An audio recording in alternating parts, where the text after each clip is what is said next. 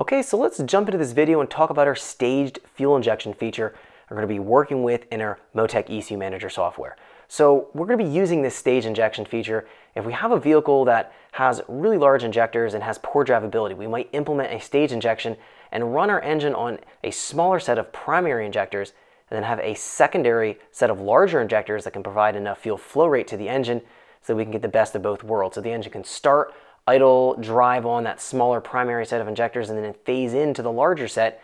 So again, we can accomplish both tasks of giving enough fuel and then having the good drivability and idle quality. Now the other reason we might use this if we have a drag engine that simply cannot provide enough fuel from a single set of injectors such as a 2200, we might add another set of injectors so that we can provide enough fuel flow rate for whatever the power we're making. This is going to be especially true if you're on ethanol or methanol fuels.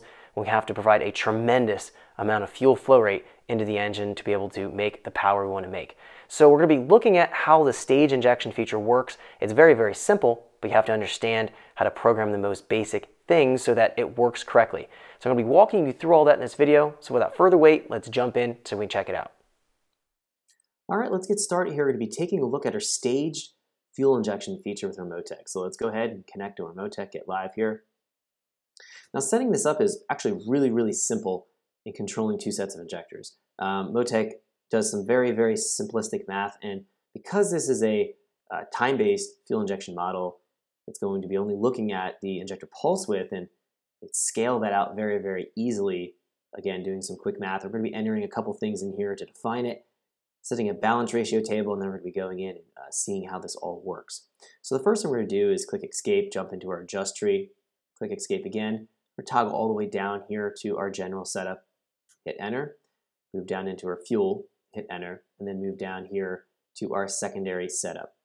Now, we set up all the normal primary injection features and functions in the setup in previous videos, and we set up the battery comp as well in those previous videos, so we understand what this is all about. Now, the secondary setup and the secondary battery comp is what we have to define properly in order to make this secondary injection work. So let's go into our secondary setup. Now, the very first thing we find here is our secondary injection ratio, and this is going to be a really simple math of dividing our secondary set of injector flow rate divided by our primary set of injector flow rate. Now, we haven't at this point entered any flow rate sizing into our Motec because this is a time-based fuel strategy. It's not going to be based on volumetric efficiency. It's not going to convert fuel mass into injector pulse width. So it's just going to only be an injector pulse width driven fuel model in this ECU. So at this point, we're going to have to just do this quick flow rate division or this ratio. So for this particular case, I'm going to assume that I have 1700 cc ID injectors on my primaries and 1700 cc ID injectors on my secondaries. So in this case, if I divide 1700 by 1700, it's going to give you a value of 1.0 or 1. So I'm going to enter up here into my secondary injection ratio value of 1.0.